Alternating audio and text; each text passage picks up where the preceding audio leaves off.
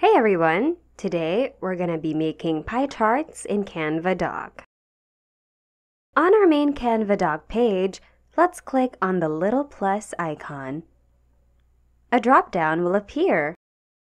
Let's look for pie charts by scrolling down, or we can also just type it here to make things faster. Click on Pie Chart. On the side panel, we can see a table where we can edit the details of our pie chart.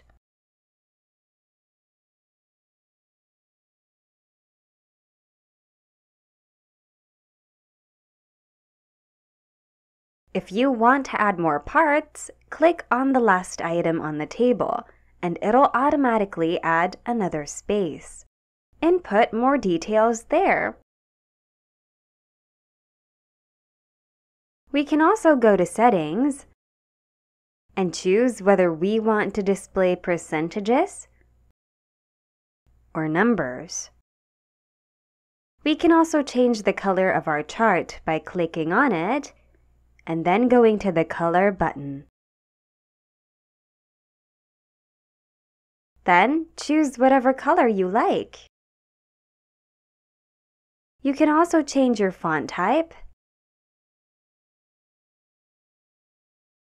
font size,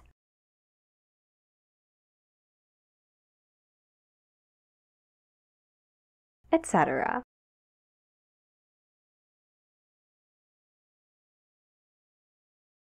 And there you have it. That's how we create pie charts in Canva Doc. Hope you found today's video useful. Thanks so much for watching.